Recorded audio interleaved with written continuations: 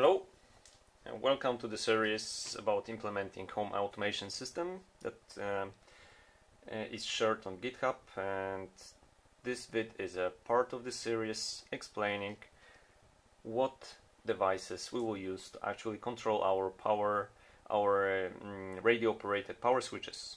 So for this we are using those cheap radio transmitters and receivers that we can buy everywhere. They are almost everywhere the same, and they always cost quite little. So we have these square transmitters and rectangular receivers. They go by different names.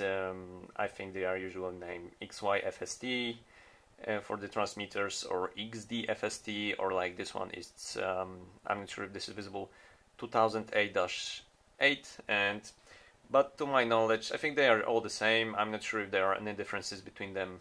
I actually used all of those mentioned, and they seem to work exactly the same, and they also seem to have same parameters. They operate on different frequencies, like I think 315, 330 and 433 megahertz. I have used them for the last one, so to operate devices that use 433 megahertz, and they work without any problems. So you usually buy those in pairs, so for one purchase you get both of these devices. For our automated home automation system, you will definitely need the square one, so transmitter to send on and off signals, and receiver you will use more seldom. It will be used just to learn the code from remote controls.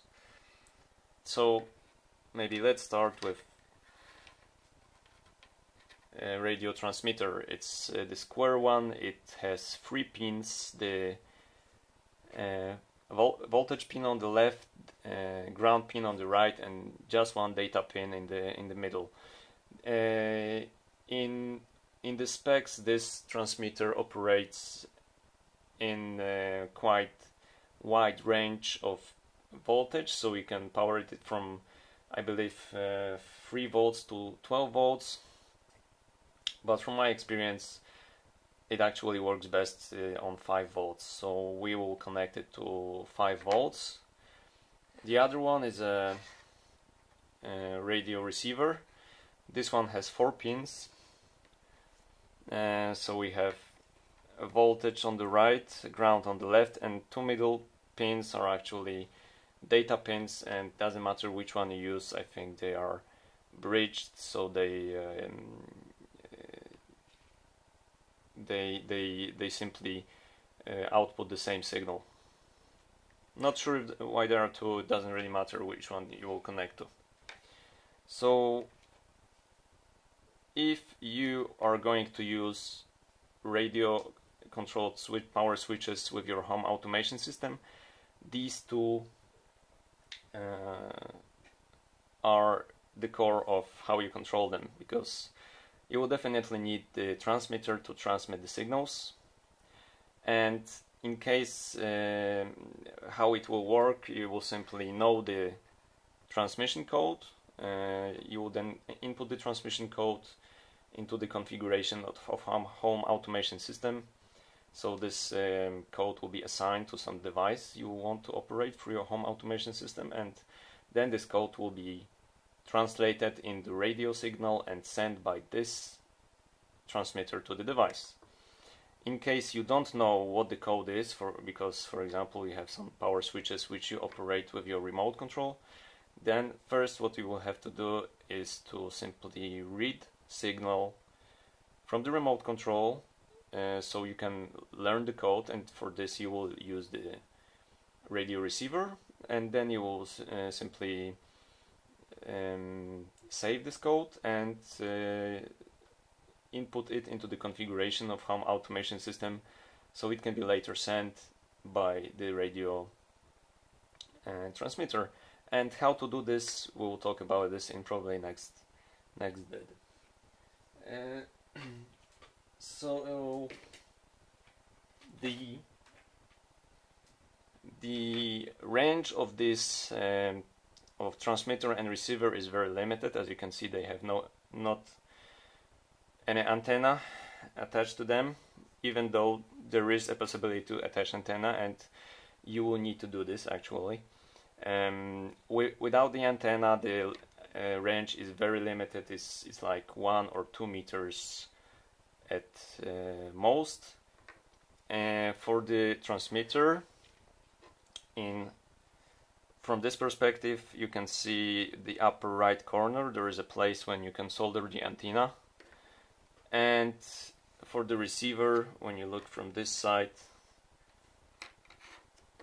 the right bottom part is where you solder the antenna, if you have need for this. Because for the transmitter, it will be a necessity to attach antenna to it. For receiver, not so much, because receiver in most cases will be just used to read codes from remote controls, and you will just need it to do it once just to learn the code, and then you won't have use for the receiver. To show you an example of antenna, this is a very compact antenna that can be it enhances range quite a lot. With this antenna, I think the range is at least 10 meters, and for example in 50 meters flat, it covers almost all flat. And with this kind of antenna, you can just keep this device in some smaller compact box. What you use for antenna is usually a copper wire, which is 1 millimeter or 1.5 millimeter thick. And how you shape your antenna is up to you. There is a lot of stuff on Google describing which are the best. However, from my experience, the best antenna actually is a straight copper wire, 1.5 millimeter thick, which is about 17 centimeters long. From my experience, these antennas have best range. However, if you have smaller space to cover, antenna such as this is quite enough.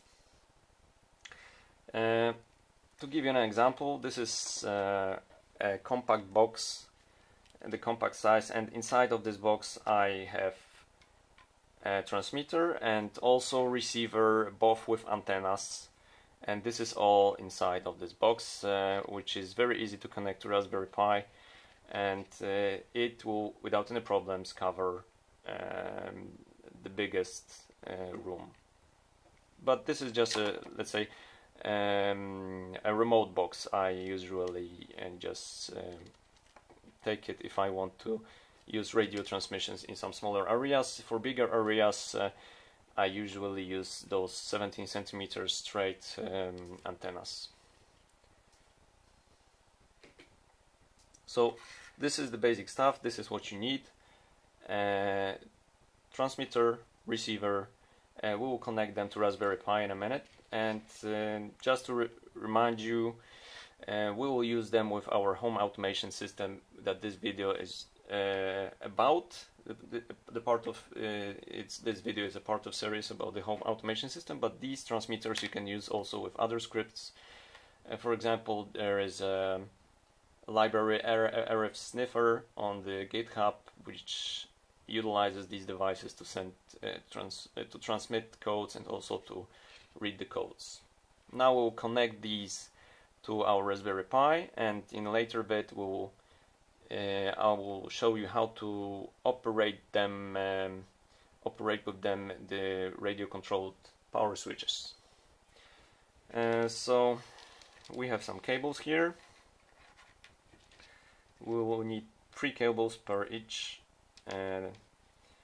device, so we will use brown ones for ground, white ones for power, and the colored ones for data.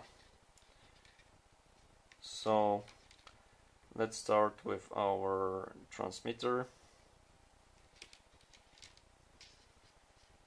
So ground,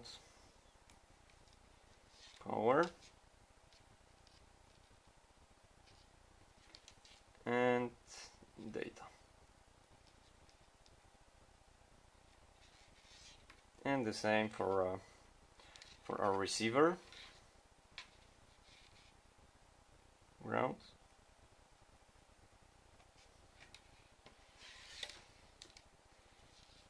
Power. Data. Okay, so they are connected. Transmitter has a orange cable for data and receiver has yellow for data. It doesn't, for the receiver doesn't matter to which data pin you actually connect, they are the same. And here is our Raspberry Pi, which we'll use for our bits. So we will connect both of these devices to 5 volts, and as a pin we will use for transmitter data pin pin number 11, which is GPIO 17, and for the receiver pin we will use pin number 13, which is GPIO 27. So let's start with data pins. Pin number 11 is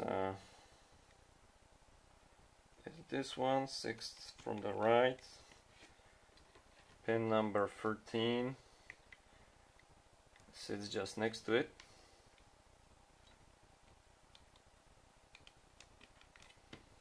Okay.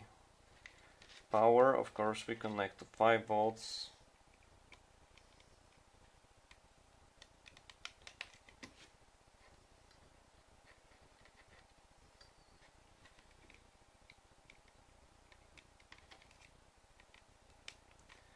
And ground,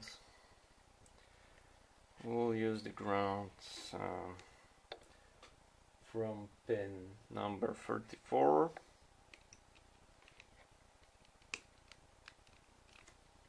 And the other ground from pin number 30.